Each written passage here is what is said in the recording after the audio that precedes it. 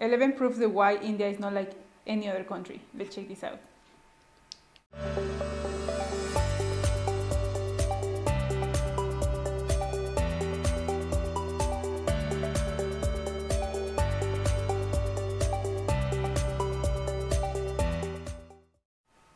Namaste everybody, welcome to my channel, welcome to Thinking Nash, the channel where we talk about India, Bollywood, song, music, actors, everything a little bit. So thank you so much for coming back. Thank you so much for subscribing. If you haven't done it, you can do it here. As well, you can follow me in thinking.nash, my channel, where my Instagram, where I just can post some pictures, some TikToks, some a little bit of everything there. So you can follow me there. Thank you so much for being here every day. Like a lot of you has been doing, like putting me there in the comments that every day you are coming and watching me. Thank you so much as well. Thank you for all your comments. I try to answer the most that I can because I really love to be in touch with all of you guys, like to have that connection, and I love that part.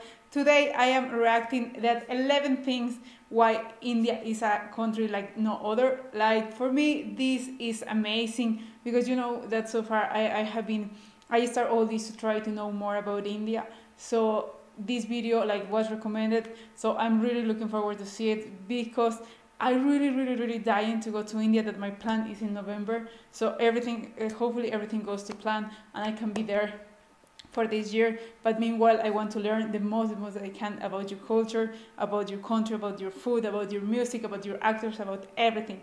So let's check this video. Let's see what it's all about. This video is from the channel Bright Side. So thank you so much guys for making this video. Like this channel, like as well, if you haven't seen this channel, you can use there, subscribe, because I'm sure that this video will be amazing because you recommend it and you have a wonderful taste. So let's see this, what it's all about.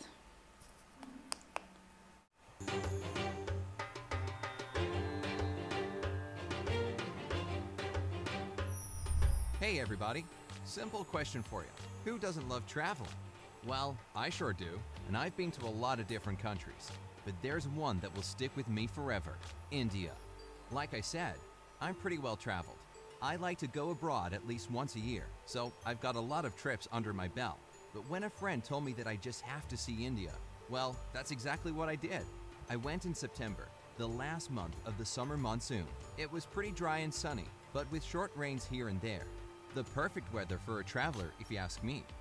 Being the confident and well-experienced globetrotter that I am, I went there prepared, and I thought I was ready for anything.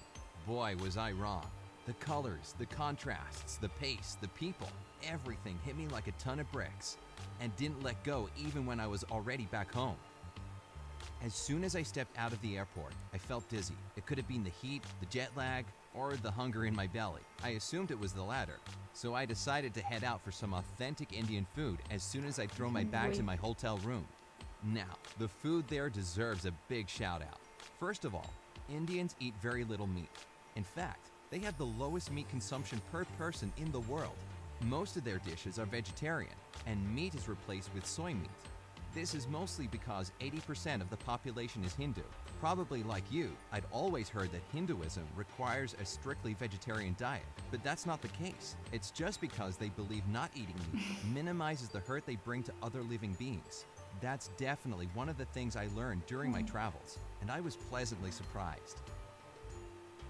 Another thing about food in India is that it's all heavily spiced. That comes as no surprise, really, since India is well known across the world as the biggest spice producer and exporter. But there's one region that stands out exclusively in this regard, the state of Kashmir. It's home to the most valuable spice ever, saffron. Sure, this flower isn't unique to India. It also grows in Iran and Spain. Kashmir, however, produces the highest quality and the most expensive saffron in the world. The town of Kanpur is literally built around saffron fields. There are actually 3 varieties cultivated there. There's Mongra, the most expensive one, that costs about $1,600 a pound. Then you've got Lacha, which, interesting enough, is less pricey at $1,000 per pound. Yet saffron farmers say it's the purest. And finally, there's Zarda. It's the cheapest, but only compared to other varieties, because $250 a pound isn't exactly what I call cheap. Anyway, India's spice game is definitely on point. So, I found a good place to eat, and as soon as I saw the menu, I remembered that Indian is also famous for its large variety of teas, or as the locals call it, chai. You should see the sheer number of options. I never thought there could be that many types of tea. If you're a tea drinker, I'm sure you know Darjeeling and Assam. But have you ever heard of Karnataka or Kangra? Does Munnar ring a bell? I don't blame you. I had no idea that these kinds exist either, and those are just the tea-producing regions. There's even more once you get into the types of chai by adding particular spices and herbs. Take, for example, masala chai, which is made with cinnamon, ginger, cloves, and herbs. I personally fell in love with butter tea. It's so thick and creamy. I could drink it by the gallon. Basically, you take tea leaves, some butter, hot water, and salt. Mix it all up and thank me later. What? With a full belly and plenty of chai pumping through my veins, I was ready for some sightseeing. I landed in New Delhi, so I spent the rest of the day walking around and taking in all the sights. Whenever I go abroad, I like to carry a little phrase book in the local language. Well, if you ever find yourself in India, you're gonna need a really big book because there are actually 22 officially recognized languages there. That's crazy. English is among them, so I was okay just sticking to that. But those 22 official languages are just a drop in the huge linguistic ocean of the country. By different accounts, there are from 122 to 300 major languages spoken in India, as well as up to 1,600 lesser-known ones. Basically, if you travel from one town to another, you'll hear people talking a different language. And if you happen to go to another state, you can forget everything you might have learned in your previous location. How they manage to communicate with each other is still beyond me. Yeah. New Delhi was awesome. I wish I could talk more about it, but I had a lot to see. I did find time to take a train up to Amritsar and see the Golden Temple. How do I even begin to describe it? The whole thing is covered in gold and sits in the middle of a huge pool of water.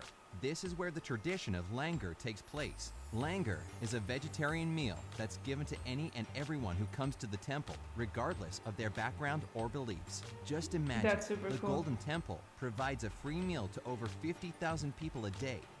And on special occasions, it can feed up to 200,000. I got a free meal too, and it was really delicious. You can volunteer there as well. I did just that because I was in so much awe about the place, I didn't want to leave. What I actually regret is that I didn't get to see the Kumbh Mela in action. It's one of the greatest celebrations of India, and apparently it's a sight to behold. In 2011, so many pilgrims gathered in one place that the whole congregation of 75 million people was even visible from space. This year, it's taking place from January until early March, so if you've seen it with your own eyes, just know that I'm so jealous. In fact, whatever India does, it does it on a huge scale. For example, it has the largest number of post offices in the world. Wherever you go, you'll stumble upon one literally on every corner. The irony of this is that it doesn't really help the situation with delivery times. One Indian guy told me it's totally normal to wait for your package to be delivered in 2 weeks' time, even if it was sent from a nearby town. But hey, patience is a virtue. It's same as Mexico. But it doesn't stop there. India places third in terms of the number of Guinness World Record holders. The world's fastest nose typer, the most expensive wedding ever held, and the most selfies taken together are just a few of the bizarre world records held in this country. What else? The largest railroad network in the world? Check? Well, almost, since the United States does technically have more. But anyway, India has built over 3.5 million miles of railroads, which, considering the smaller size of the country, still means easier transit within and between different locations. Crazy and amazing. In mind, it shouldn't really be a huge surprise that Indian Railways is also the largest employer in the world. It has over 1 million employees, and considering the country's extensive railway network, these people are scattered throughout India, from the smallest villages to the biggest cities. The number of jobs grows every year, so it looks like you could always get a job there if you're looking for employment in India. Anyway, what can I say about my final impressions? I was blown away, and I seriously didn't want to leave this fascinating place. Visiting it was like going to a whole new world for me. I tried to get as many souvenirs as I could, but I almost forgot one important thing. If you ever go there, by the way, you'd better remember it too. No one is allowed to take India's national currency in or out of the country. It's actually against the law, so make sure you change your money before you cross the border. I almost made this mistake, but a friendly local told me to exchange my rupees at the airport, and off I went. Headed back home with my suitcase That's full of super exotic crazy. stuff and my head pulsing with impressions.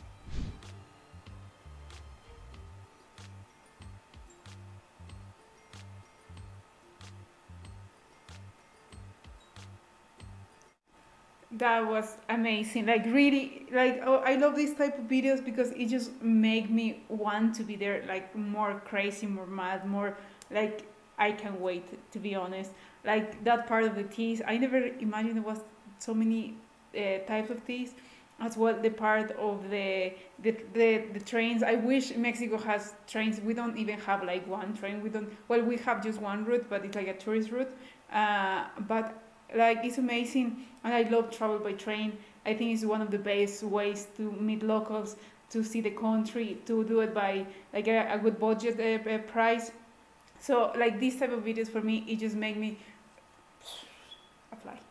These type of videos just make me fall in love more and more about India and all your culture, all your like your food, all your everything that is just in that country. And for me, the way that my brain has been changing, like from even 3 4 months ago to now, it's just amazing, and I can't wait. Even if I could stay there in India for 2 months, 3 months, like I think so, I would take it because looks like it's amazing country that you need to give the most of the time that you can.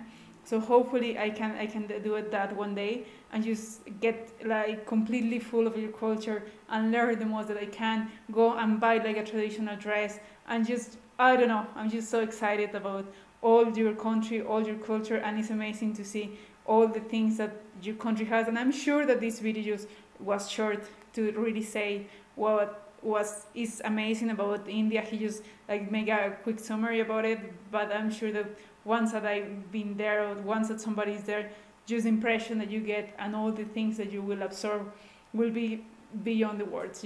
Thank you so much, guys, for the recommendation. You know that I love everything that you recommend. I love all your recommendations for songs, for movies, for trailers, for cultural things. Really, I am enjoying this trip with you. I am amazed for all the wonderful taste that you have. So thank you for keep recommending me in YouTube and in my Instagram. I read you all and I try to answer you all because like guys, like I love the connection that we have. So thank you for that and see you next time. Bye.